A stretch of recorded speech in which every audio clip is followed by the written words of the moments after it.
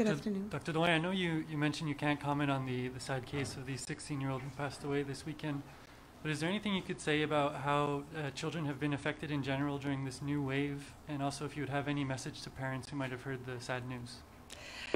Of course, it is a sad news, and I want to offer my sympathy to the family. But I think we know that the variant is circulating in daycares and in schools. At the same time, even with the variant, we see that children have a less severe form of the illness.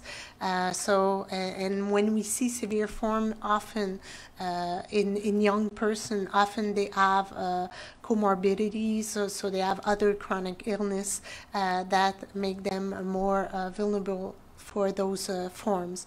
And at the same time, as I was saying, the measures that are put in place in school with mask and of course all the distanciation measures and the suppressive approach, we have outbreaks, but most of our outbreaks are still well contained, and most of them have less than 10 cases. So I think I would say to parents that schools are secure, and that it is we have more benefits of sending for the development of our children to send them to school at the time we're speaking.